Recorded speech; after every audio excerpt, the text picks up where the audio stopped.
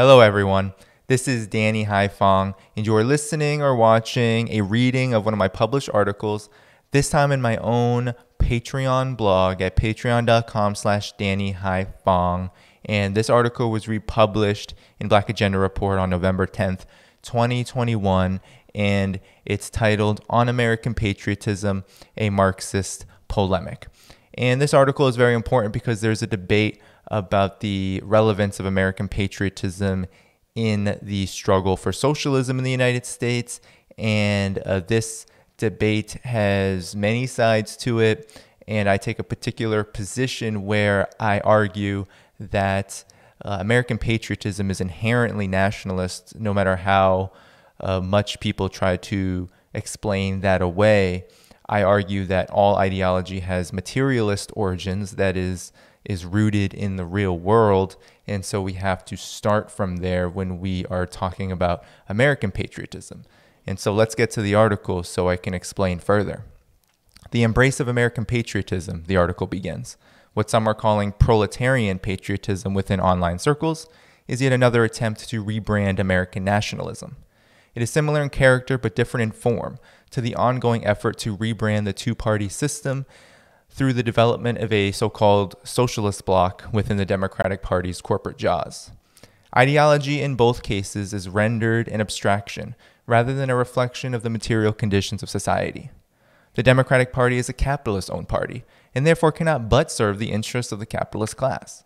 American patriotism is an outgrowth of the U.S.'s peculiar form of imperialism and therefore cannot be divorced from its reactionary, nationalist, and racist roots.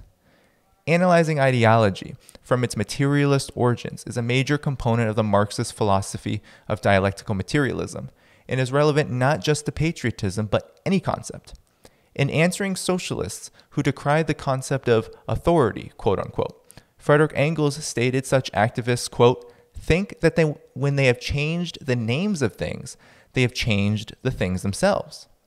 Engels goes on to explain that the material conditions define how authority, or the imposition of one's will upon others, is expressed in the real world. To give an example, the state under capitalism enforces the authority of the capitalist class vis-a-vis the state. Under socialism, Engels says, the state remains a mechanism of suppression, but this time to enforce the authority of the working class over the capitalists.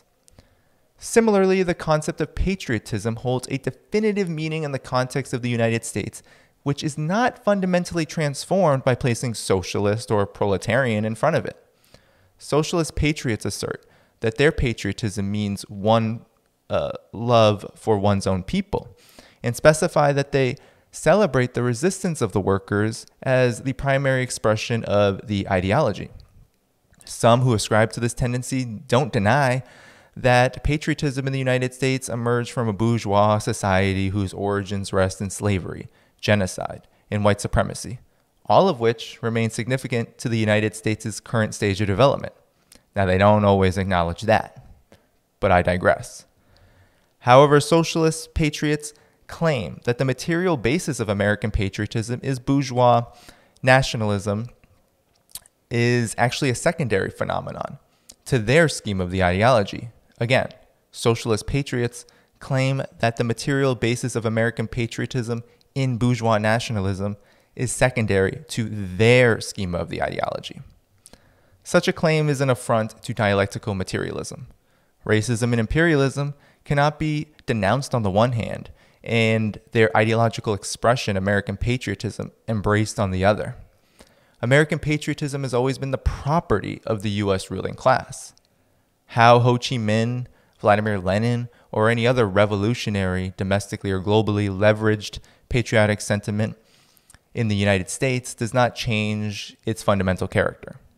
Ho Chi Minh spoke in admiration of the U.S.'s founding principles upon the declaration of an independent Vietnam in 1945, not because he was a firm supporter of American patriotism, but because he understood that the opportunity had arisen to leverage the U.S.'s competition with France over colonial possessions during World War II to the benefit of the national liberation movement.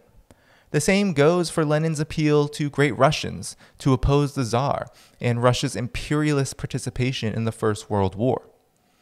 Both Ho Chi Minh and Vladimir Lenin, however, were very clear in distinguishing between bourgeois nationalism and revolutionary nationalism rooted in the struggle for self-determination of oppressed nations. Patriotism denoted a different meaning within the colonial and semi-feudal contexts of Vietnam and Imperial Russia, what would become the USSR. Lenin's impression on Ho Chi Minh led the Vietnamese revolutionary to declare, quote, "Only socialism and communism can liberate the oppressed nations and working people throughout the world from slavery." Patriotism in Vietnam was an expression of revolutionary nationalism, the project of liberating the nation from the brutal oppression and exploitation of the European and Japanese colonial project. In pre-revolutionary Russia, national liberation and patriotism meant developing the requisite unity among several nationalities to overthrow the still underdeveloped capitalist state while respecting at the same time the self-determination for oppressed nationalities who suffered the most under bourgeois rule. It should come as no surprise then that Ho Chi Minh and Lenin were devout internationalists whose works were applied with greatest effectiveness in the non-white colonized nations, often referred to as the underdeveloped world. Inspiration from Lenin and Uncle Ho's legacy also extended into the West, where communists of all races have spent more than a century fighting for socialism in the citadels of the imperial orbit. But Lenin provided specific guidance for revolutionaries around the national question, which remains relevant in the present moment. In his work on socialism and self-determination, Lenin explains, quote, "The proletariat of the oppressor nations cannot remain silent on the frontiers of a state founded upon national oppression, a question so unpleasant for the imperialist bourgeoisie. The proletariat must struggle against the enforced retention of oppressed nation within the bounds of a given state, which means they must fight for self-determination. The proletariat must demand freedom of political separation for the colonies and nations oppressed by their own nation. Otherwise, the internationalism of the proletariat would be nothing but empty words." American patriotism is by definition bourgeois nationalism from the vantage point of U.S. capitalist development in its particular form of national oppression. The so-called culture, quote-unquote, of the United States is a byproduct of colonialism and empire. The American flag, for example, connotes freedom for the capitalist oppressor and the boundaries of settler colonialism and exploitation for oppressed nations. This includes black people and indigenous people, who, by Lenin's analysis of the national question, comprise of oppressed nations within the United States. While anyone can subjectively redefine American patriotism for the presumed purpose of winning over American workers, the principal contradiction of American nation building is empire, war, racism, and genocide. The brutally racist conditions that have been justified in the name of American patriotism cannot simply be pushed into the background so that a new, more comforting definition can come to the foreground. To do so is an act of revisionism. Furthermore, it is important to acknowledge that the material conditions which have given rise to this attempt to rebrand American patriotism for the purposes of caste struggle are very real. Donald Trump's success with the so-called working class white American population and the Democratic Party's role in the U.S.'s race to the bottom austerity regime has much to do with the rise in quote-unquote America First attitudes. The Democratic Party has neutralized the left and steered numerous movements, including the movement for black self-determination, into its massive political graveyard. A political vacuum has emerged from the decay of U.S. imperialism, which is characterized by a wholesale bandying of ideas within a context of reaction. This has led to distortions, such as believing that working class victories achieved during the labor struggles of the early 20th century are a reflection of the true greatness of quote-unquote America, and therefore form the basis of real American patriotism. In other words, if we simply remember and apply the greatness of the American working class, then the United States can be great again. The problems with this formulation are numerous. First, the United States was never great, which is hardly controversial. Second, there is no singular quote-unquote American working class, as the United States is a prison house of nations. Third, no material basis exists for drawing direct association between movements against oppression with the oppressor nation that produces such movements prior to revolutionary victory. In other words, the material basis does not exist for drawing an association between movements against oppression with the oppressor nation, which produces these movements until we have a revolutionary victory. So any subsumption of the broad mass of workers under the banner of patriotism is a subjective decision driven by emotions that are rooted in loyalty to American exceptionalism. The first duty of a revolutionary is to tell the truth. The truth is that class unity will not be achieved by quote-unquote loving America, a settler colony, and an imperialist empire, but through the development of class solidarity around concrete issues that sharpen the contradiction between the oppressed and the bourgeoisie. Patriotism does not provide guidance for how to secure self-determination for oppressed nations, food for the hungry people, living wages for the mass of workers, or address any other class question. In fact, American patriotism is the ideological entry point for all forms of U.S. imposed oppression due to its usefulness to the U.S. ruling class project of disguising the imperatives of capital under the unifying banner of the quote-unquote nation. A new culture, a revolutionary culture, arises from struggle. The works of Amilcar Cabral, Frantz Fanon, and countless other revolutionary leaders of the anti-colonial and socialist movement make this point clear. Amilcar Cabral explains that, quote, the liberation struggle must bring diverse interests into harmony, resolve contradictions, and define common objectives in search of liberty and progress. The taking to heart of its objectives by large strata of the population, reflected in their determination in the face of difficulties and sacrifices, is a great political and moral victory. It is also a cultural achievement of decisive importance for the subsequent development and success of the liberation movement. The greater the differences between the culture of the dominated people and the culture of the oppressor, the more possible such a victory becomes.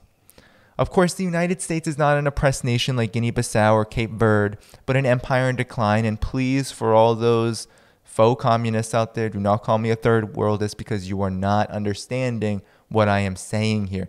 I am saying the United States is not an oppressed nation. This is not third worldism. This is a materialist analysis of the United States of America, an empire in decline. What we can learn from Cabral, however, is that the backwards ideas which are embraced by the masses, the backward ideas which are embraced by the masses can only be resolved in the practice of struggle. The embrace of American patriotism has divorced the ideology from its objective historical context. Frank Chapman notes in his work Marxist-Leninist Perspectives on Black Liberation and Socialism that this error became increasingly significant following the demise of the First International, a phenomenon that gave rise to the rightist tendency to look upon black people as merely members of the working class while subordinating racial oppression and Jim Crow fascist rule to problems of the working class as a whole. This pattern was corrected by the Third International under Lenin's leadership when the influence of the historic struggle of black people themselves as a nation within a nation made self-determination a key programmatic priority of the world socialist movement. It appears that the so-called quote-unquote American left is in need of another course correction. American patriotism is not merely a bourgeois deviation, but a distraction from the task at hand. Class unity among workers is achieved only through concrete struggle around common interests. American patriotism has zero utility in this regard. White communists and communists within oppressor countries should focus on applying the national question and Lenin's work on self-determination to the current period. The Black Lives Matter movement and a renewed interest in the word socialism in the United States indicate that more white Americans on the left are willing to engage in united class struggle with respect to the national question. Still, ideological battles over the utility of American patriotism reveal how the primacy of Yankee ideology continues to place barriers in front of the class struggle in the United States. Black revolutionary and prison movement leader George Jackson often discussed the relevance of these barriers to the challenge of uniting prisoners across all races around improving living conditions behind the walls of the prison. He left us with the following words to reflect on. Quote, "I'm always telling the brothers, some of those whites are willing to work with us against the pigs. All they got to do is stop talking honky." End quote. That does it for this reading of one of my published articles, this time in my own personal blog, patreon.com/Danny Haiphong, and it was republished in Black Agenda Report on November 10th, 2021. And I highly encourage you to read the article and as well to support the work. Make sure that you, if you are able, support me on patreon.com/Danny Haiphong. And you can, of course, subscribe to Black Agenda Report as well. Thank you so much. And until next time.